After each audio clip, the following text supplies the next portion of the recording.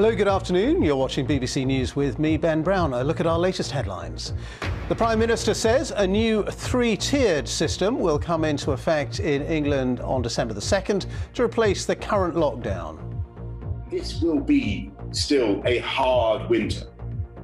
Christmas cannot be normal and there's a long road to spring, but we have turned a corner and the escape route is in sight.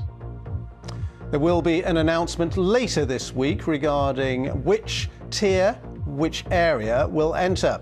Labour's leader Sir Keir Starmer says there are huge gaps in the current proposals. The Prime Minister proposes a return to the three-tier system. That's risky because the previous three-tier system didn't work. Parts of the new tier system will be tougher, but gyms and shops will reopen and a closing time curfew for pubs and restaurants will be eased. Still, no firm plans for Christmas. Rules on gatherings, household mixing and travel restrictions over the festive period are yet to be confirmed by the government. Spectators will be allowed into sporting events with a maximum attendance of 4,000 permitted in the lowest risk areas. Well, all this comes as Oxford University announces that its COVID vaccine does work. Overall, the vaccine is 70% effective and in some dosages 90% effective.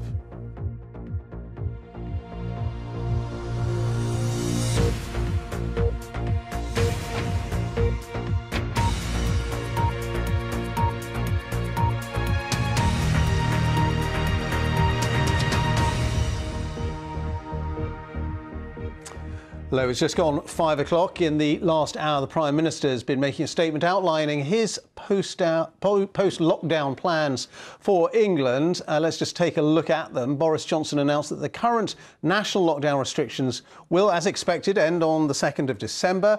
And then from next Wednesday, people will be allowed to leave their home for any purpose and can meet up to 6 people from other households in outdoor spaces. Collective worship, weddings and outdoor sports can resume, and gyms and non-essential shops will be allowed to reopen. The Prime Minister also